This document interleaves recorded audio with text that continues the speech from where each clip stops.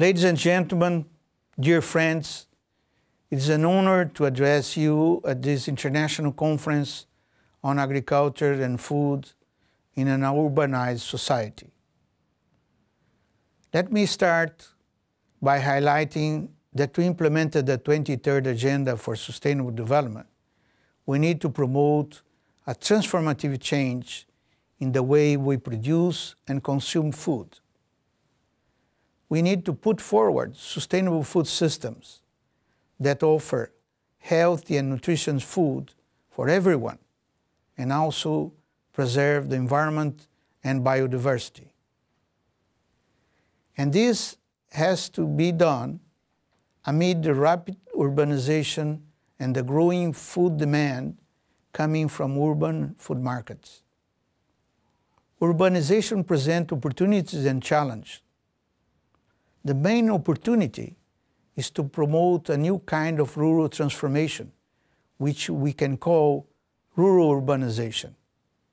This means provide rural areas with better service such as education, health, electricity, internet access, and communication technologies. This also means the adoption of a territorial approach to strengthen the links between urban centers and their surrounding rural areas. This would be important to create jobs in non-farm activities in rural areas, especially for youth people and women. Let me now refer to the challenge posed by urbanization, and I would like to highlight two of them.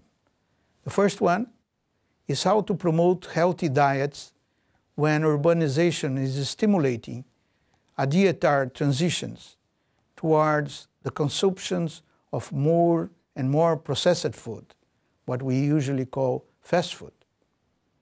The world today is facing a global epidemic of overweight and obesity due to the consumption of fast food that is high in saturated fats, salt, and sugar.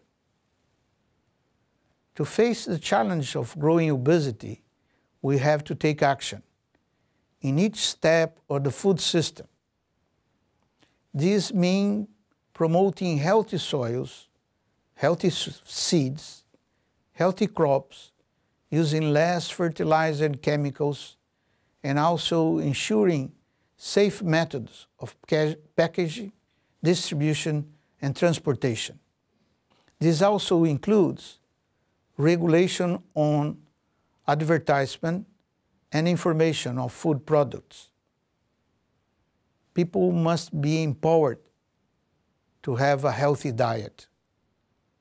So promoting healthy diet is also about immaterial aspects of a food system, such as consumer behavior. Governments, and especially the private sector, have crucial roles in this regard. The second challenge that I wish to mention is that the increasing demand for food is happening when agriculture is facing natural resource constraints and also the impacts of climate change. So all agriculture sectors have to adopt climate-smart practices. This is fundamental to adapt to climate change, preserve natural resources and biodiversity, and also mitigate greenhouse gas emission. And this must be done while building the resilience of farmers, especially family farmers in developing countries where extreme poverty and hunger are concentrated. I hope this conference will help to find ways of addressing the challenges and opportunities posed by urbanization. Before I conclude, let me address my friends in Brazil in Portuguese. Quero cumprimentar, Schneider, você e o seu time por manter viva e acesa essa luta pela segurança alimentar. O Brasil enfrenta hoje em dia um retrocesso em muitos dos programas que asseguraram a saída do mapa da fome. Confio muito que vocês possam tomar decisões que ajudem a reverter esse processo. I wish you all fruitful discussion and thank you for your attention.